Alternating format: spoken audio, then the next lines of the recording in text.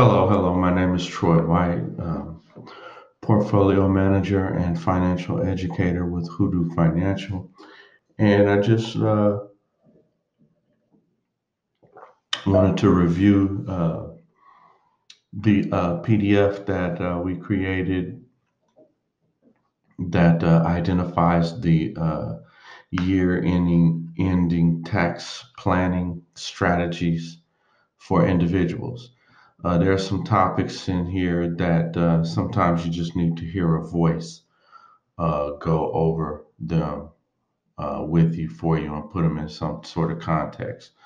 So we'll just let it roll. I suggest you print this off and read it over for yourself, but let the camera roll while we just kind of go through it and talk. So, number one, keep your old returns handy. Good thing about that is because you should keep a PDF document of your taxes, your tax filings, because they're going to be, especially if you're an investor or a person who is seeking to advance in life. The clients that I work with, if you're one of my clients, then I'm all about saving and investing, and so we need to utilize your tax, your expenses, and that you incur. We have a mind towards the tax consequences, and we look forward to receiving a return so that if you have W-2 income specifically, especially, so that we could utilize that income, that return, and put it back into your business or whatever the other strategy we had in mind for those funds. So that's what I meant. So that's why you should keep your old returns handy, because a lot of things are going to come up where you're going to need those returns, especially like you just want to, let's say an opportunity pops up, you got the money and everything, and you think your credit is cool, and now they're going to want 3 years tax returns. And yeah, you got last year, but you're like, oh shit, man, I don't know where those other two are. That's why you want to be consistent and work with some place, some person, some CPA, or my clients. There are some of my clients that I work with that I file their taxes as well, and that allows us. That's just something that we do, something like a concierge for our clients, but it also allows when it's time to prepare for an offer on a property or something, we have them. We can easily send that to whoever they're working with. They have a broker that needs it. Bam, just call. Hey, I need to send them. Bam. They forget that I sent it to them in the email, but what happens is that they call me. Oh, can you send the 2017 tax return? I need to get people going through child support issues. So there's all kind of weird things where you'll need your old tax returns. So number two, take advantage of tax shelters. And what I would say on that is there are really no more tax shelters, and but yet there are. And so there are. It depends on what you're calling a tax shelter, and so but there are a lot of places that allow us to put money. If you had a lot of money, the more money you have, the more of a potential goal is to remove those dollars from you as the person, as income, by putting it somewhere else in a different tax limbo. So tax deferred status, or something like that.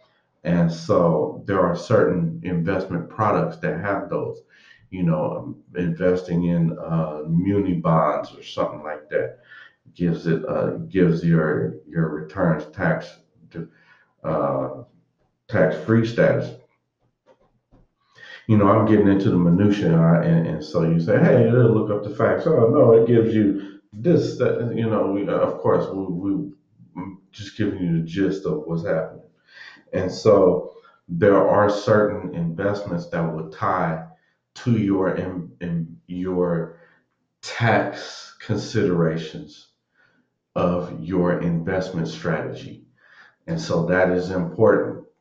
And if you have you'll be surprised at some off the wall tax things people got going on. So, sometimes it's a timing thing.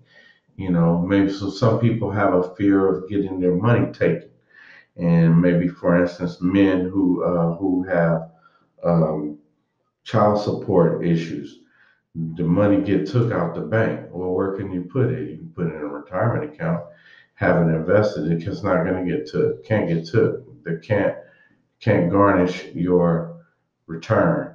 Now, you can give me some textbook caveat. There's something called the DC. Uh, well, basically, I'm forgetting the acronym. The QDRO, Qualified Retirement Distribution Order, which allows the wife to attach a portion of the retirement assets from if they got a IRA or 401k or something like that. So, yeah, it's, but that basic thing, oh, my baby mama, got them on me. Well, if you invested in your retirement account, think about this. Let's say you make $50,000 a year. And you say, man, I don't make enough for my baby mama to take money from me, or whoever's taking your money, chasing after your bank accounts. Well, you can invest, up to 7,000 in an IRA, like 19,000 in a 401k. That's that's that's over $25,000. So are you saving 25? Did you have $25,000 sitting in there of idle funds?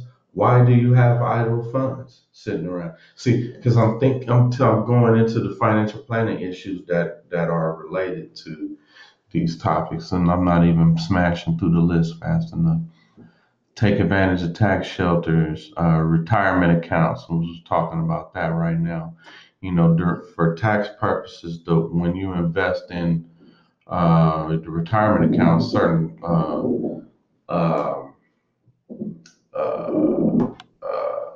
tax deferred retirement accounts.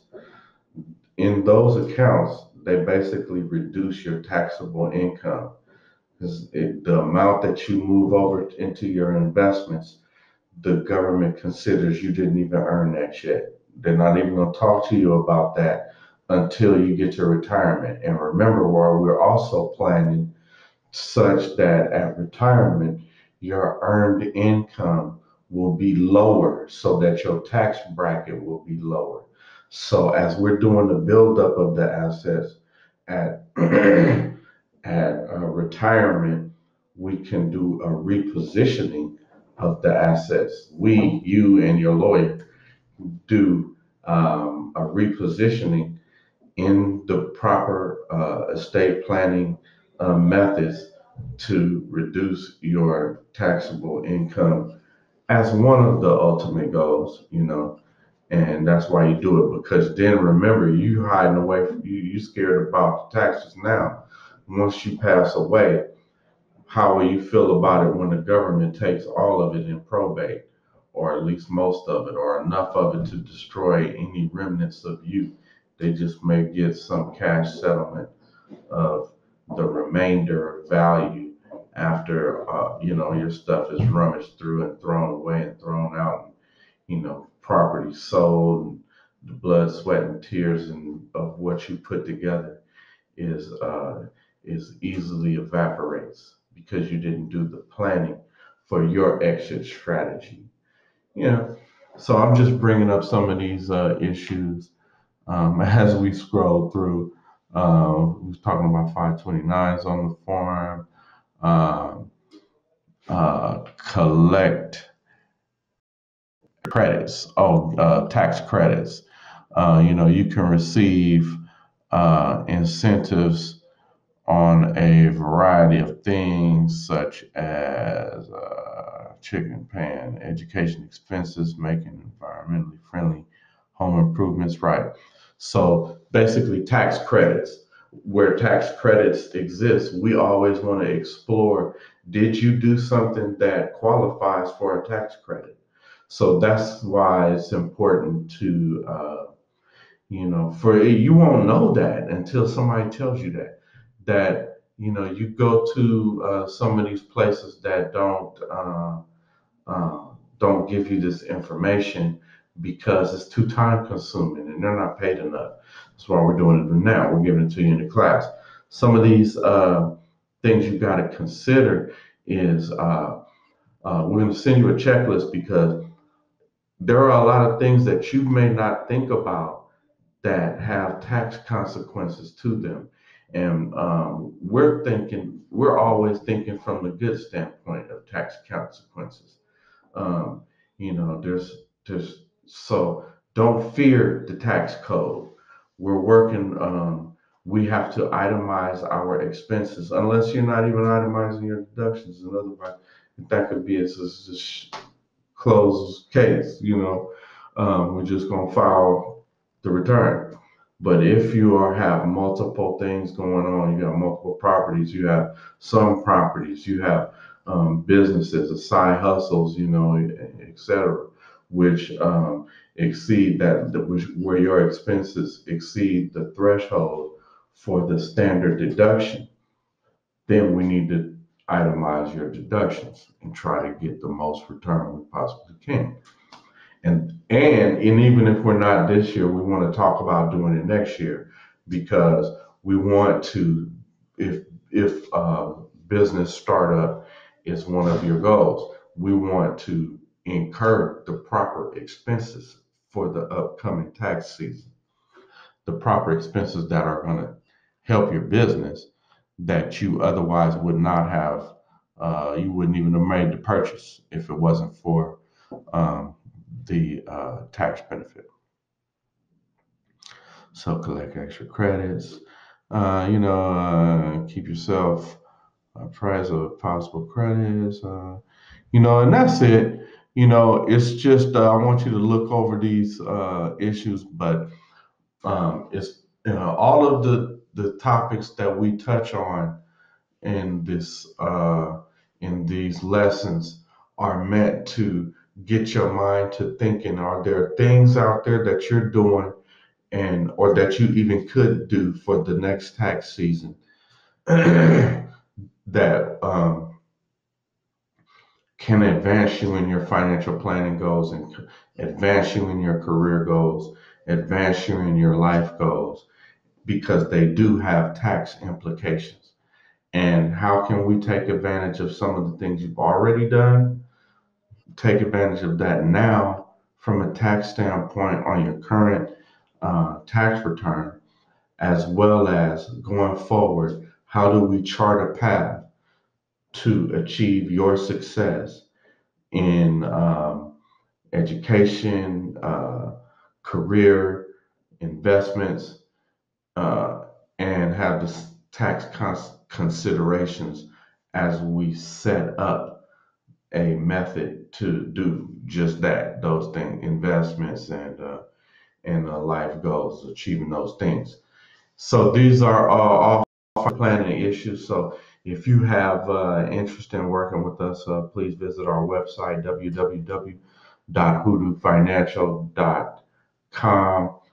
You can email me at twhite@hoodoofinancial.com and visit our YouTube channel. You may be watching this there, Hoodoo Financial. Visit our courses that we have available to the public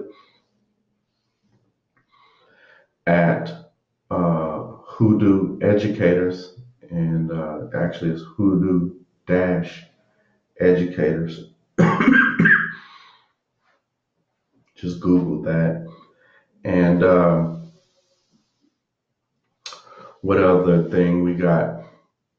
I won't bore you. Thanks for listening. Talk to you soon.